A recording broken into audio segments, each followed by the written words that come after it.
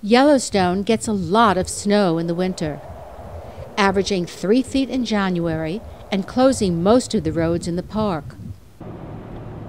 Snowmobiles and snow coaches are the only vehicles allowed. But we also traveled by horse-drawn sleigh, snowshoe, and dog sled. Welcome to Yellowstone in winter.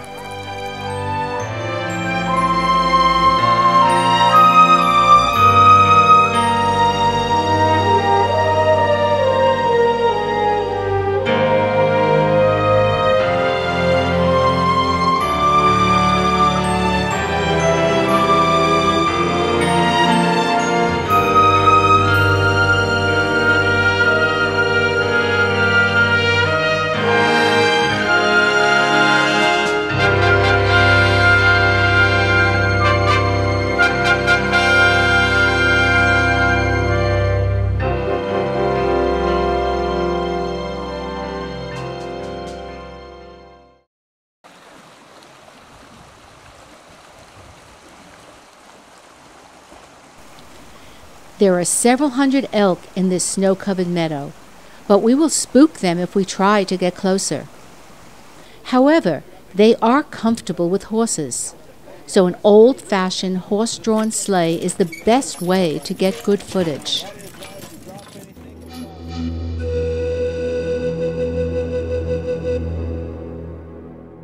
The greater Yellowstone ecosystem hosts the largest herd of elk in the world, about 200,000 animals. The cows and calves often travel in large groups during the summer months, while the males tend to travel by themselves or in very small groups, feeding on grasses and tree twigs. In winter, however, when food is scarce, several hundred migrate here to the National Elk Refuge in Jackson, Wyoming.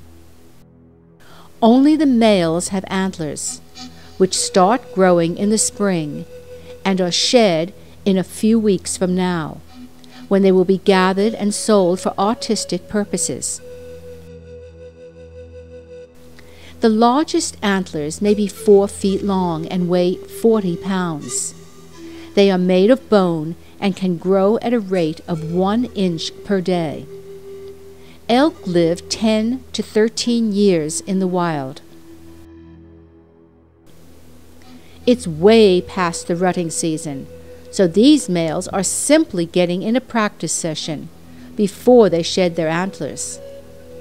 Rival bulls challenge opponents by bellowing and by paralleling each other, allowing potential combatants to assess the other's fighting prowess. If neither bull backs down, they engage in antler wrestling.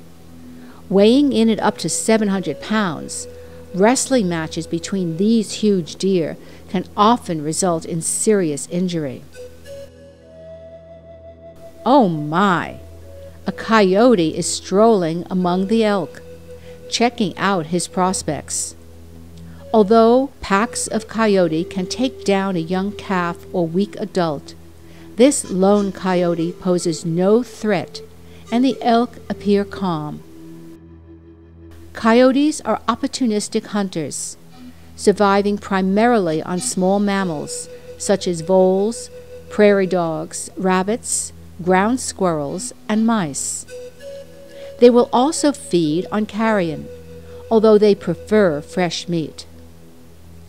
Fruits and vegetables are a significant part of the coyote's diet in the autumn and winter months. In fact, part of the coyote's success as a species is its dietary adaptability. These coyotes have come upon an early morning wolf kill, somewhat close to the road. To no one's surprise, wolves do not feel safe near humans. They left the elk carcass for the coyotes and birds rather than hang around as cars began to congregate. Ravens and magpies wait their turn and will pick the carcass clean before the day is over.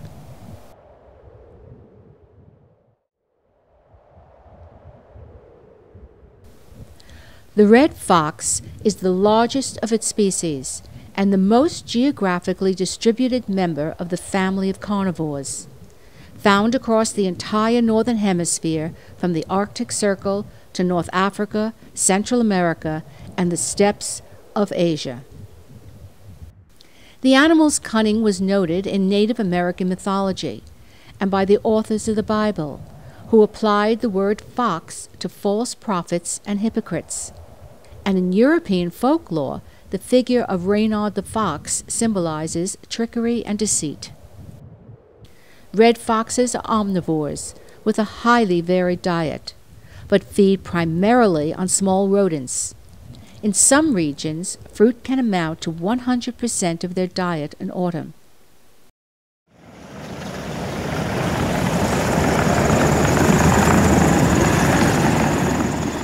We're heading out today by snow coach, the only way to travel in the park. These refurbished vehicles have been around since the 50s.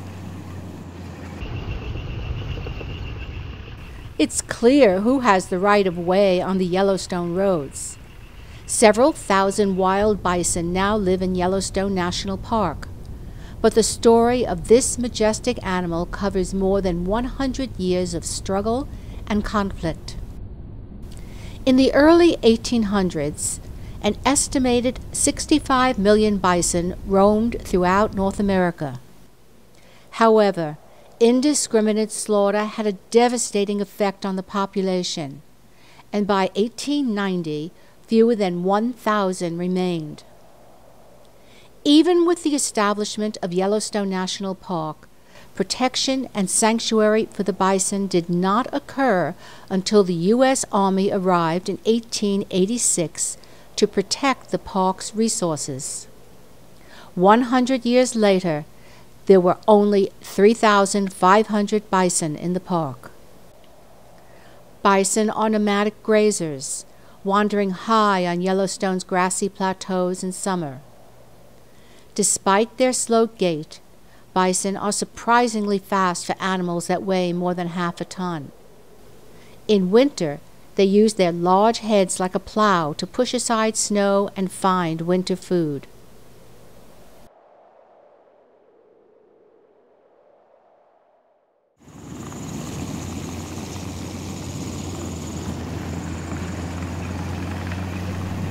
It's time to head back, but the snow is deep on the road and we're having a tough time getting up the hill. We're stuck. Heavy wet snow is under the snow coach and we can't get traction. Okay.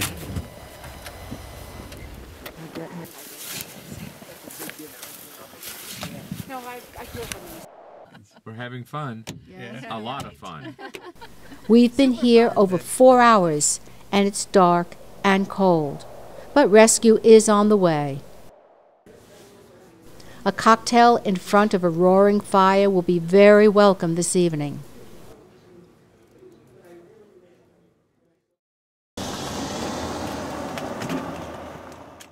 So, what about the wolves, you ask? Our guides have set up scopes to look at several wolves spread out on the hill, about 1/2 mile away. There are about 100 wolves in Yellowstone, down from about 130 a few years ago. When wolves leave the park, they are often shot, either to protect livestock or because they are competition for human hunting of elk. The wolves are not visible through the camera's zoom lens and rarely come close enough to photograph.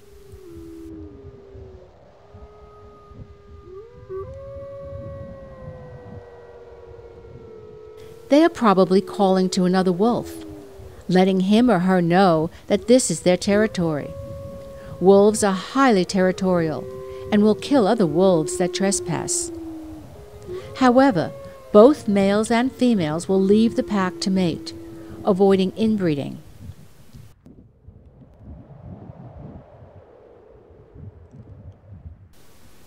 We are very lucky. This large female is coming down the hill to join her pack on the other side of the road. She is the alpha female of the Lamar Canyon Pack, which totals 10 individuals.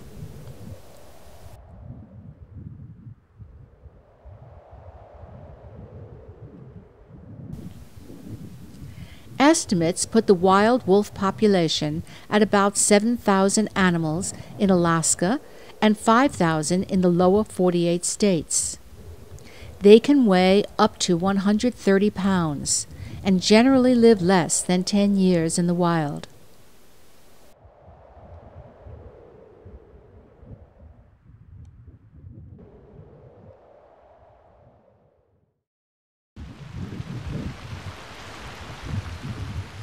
Right on time.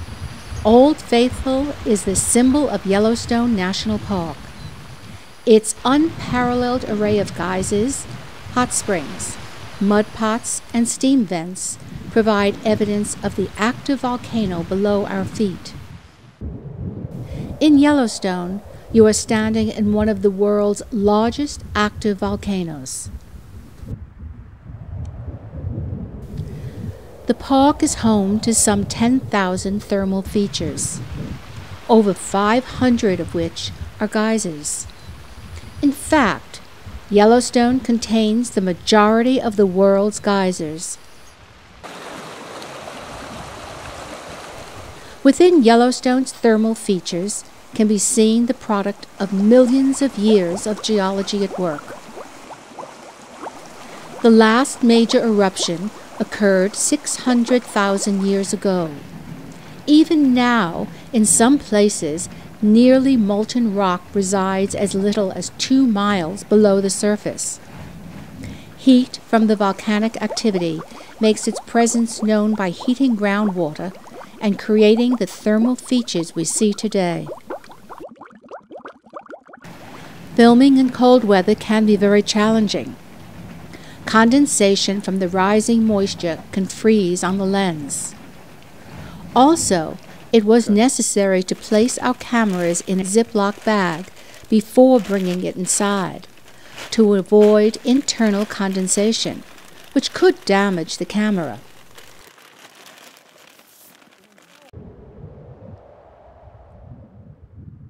Despite the cold, windy weather, I was able to get a few great shots.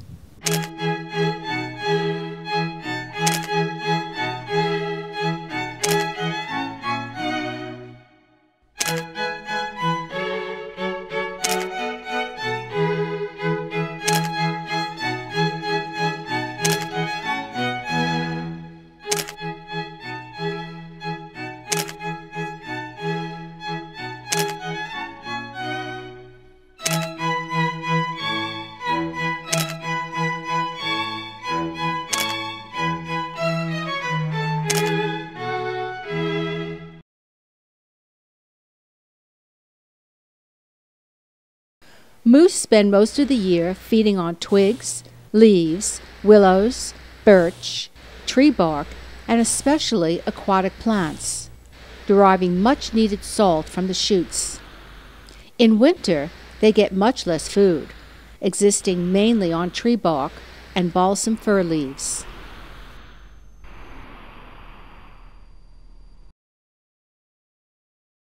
It is a common sight in the Yellowstone region to find moose in your front yard. These two cows are well aware of the fact that wolves generally avoid contact with humans. Moose lack upper front teeth, but have 8 sharp incisors on the lower jaw. They also have a tough tongue, lips, and gums, which aid in the eating of woody vegetation. Moose are the largest of the deer, with males weighing in at up to 1,500 pounds. You can smell it. Break little pieces, you can really smell it. Okay. It's full of We are with Dan Hartman, a wildlife photographer, naturalist, and guide for many film crews who come to Yellowstone to film its natural wonders. We are taking a walk near his home, just outside the park.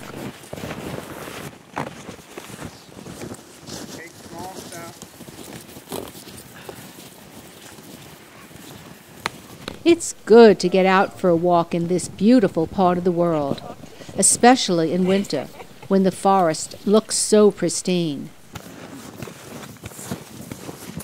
Snowshoeing is fun.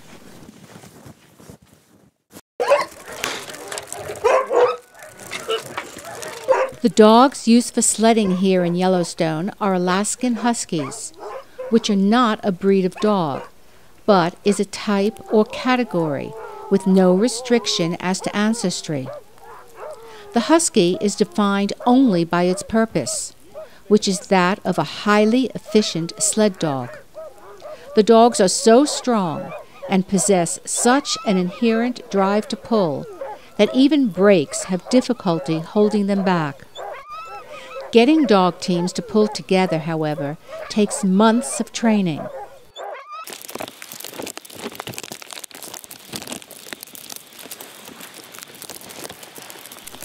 The most memorable part of the sledding experience is the quiet, as we move through this pristine, snow-covered sledding trail.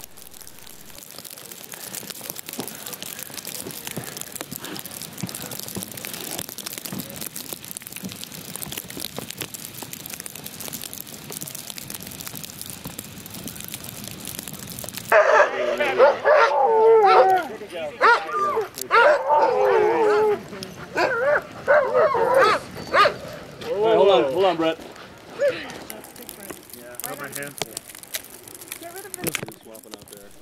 It's time for a break.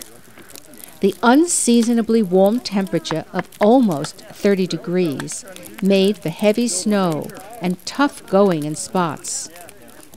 Hot drinks, hot food, and a cozy fire combine to make this a truly delightful experience.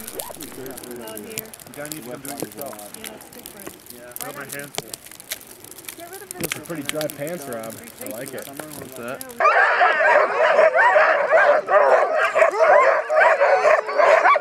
It's time to head back now, and the dogs know it. They love to run and view the deep snow as just another challenge. What fun!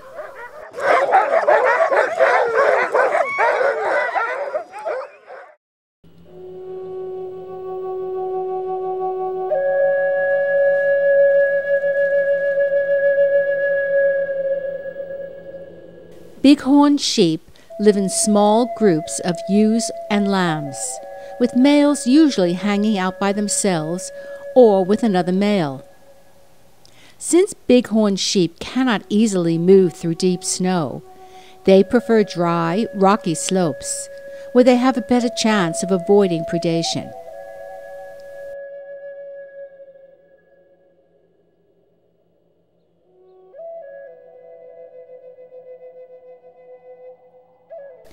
Each horn can weigh up to 30 pounds, while the rams themselves weigh up to 300 pounds. 200 years ago, bighorn sheep were widespread throughout the western United States, with population estimates of higher than 2 million. By around 1900, hunting, competition from domesticated sheep, and diseases had decreased the population to only several thousand. Today, up to 70,000 sheep comprised of several species survive in the north and western United States.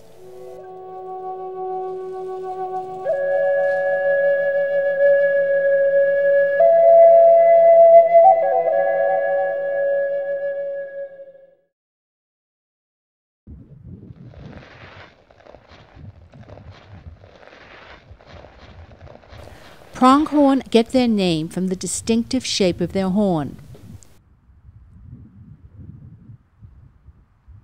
They can run at speeds close to 60 miles per hour. Although not as fast as cheetahs, they maintain a fast speed for a longer period of time. They are true marathon runners. Even more amazing than its speed is the pronghorn's migration. Herds of pronghorns migrate 150 miles each way between Wyoming's Upper Green River Basin and Grand Teton National Park.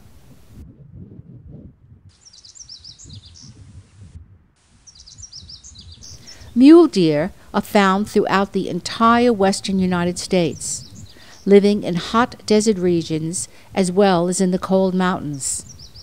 They are easily recognized by their large, mule-like ears.